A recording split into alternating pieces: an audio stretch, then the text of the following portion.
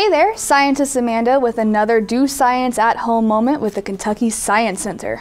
We know a lot of people are missing our Bee in a Bubble exhibit, so we're bringing you some science with bubbles that you can also display in your home. So for this activity, you're going to need some bubbles, a shallow dish, and a clean straw.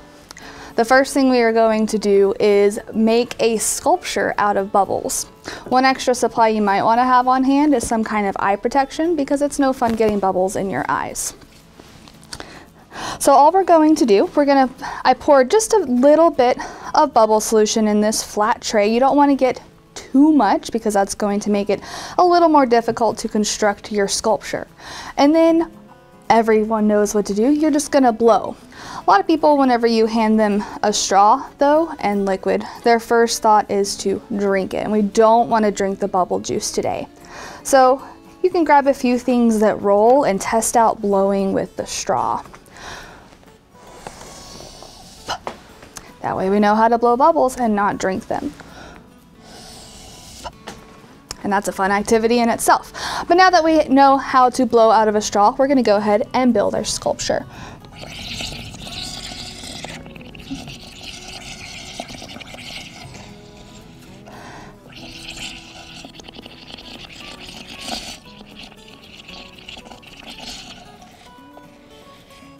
So as you are blowing your bubbles in here, you're going to want to try to keep your straw flat, close to the bottom of the dish. You can also do this just on a tabletop or a tablecloth if you would like, and spread it out.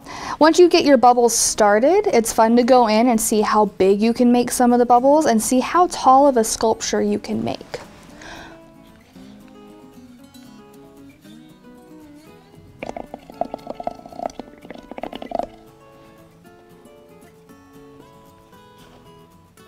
So we'll stop there for now.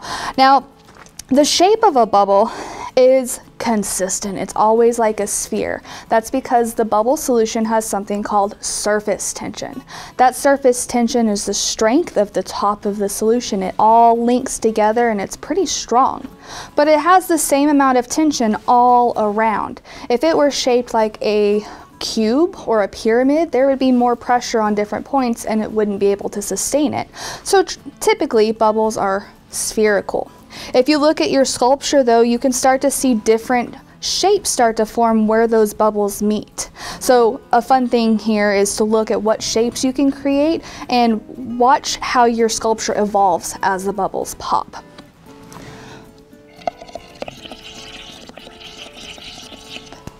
I could do that all day.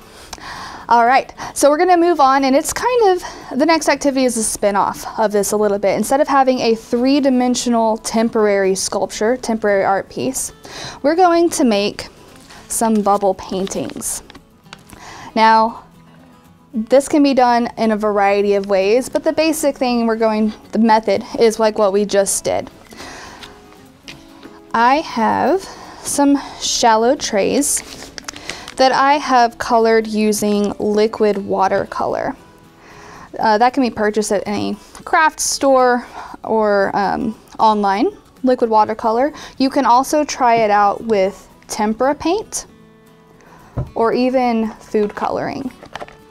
You just want to make sure that it is saturated enough that when you blow your bubbles, it actually leaves an imprint on the paper. And this is science. You can guess and check. If there's not enough, you can just add some more. So I've prepared just a blue and a red for us to demonstrate this today. And it's also a good idea to use different straws for each color so you don't mix them in their container. So I'm going to go ahead and blow bubbles like we did for the sculpture and then catch them on paper.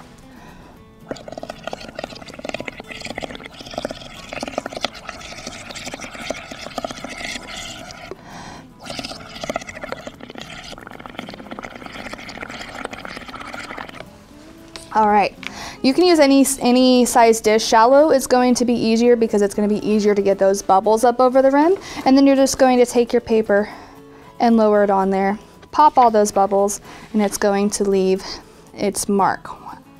Because that color is incorporated in the liquid, anywhere that the liquid or the bubble solution touches, it's going to leave some bubbles. So we'll go ahead and do some of the red as well and overlap them to see what kind of colors are generated.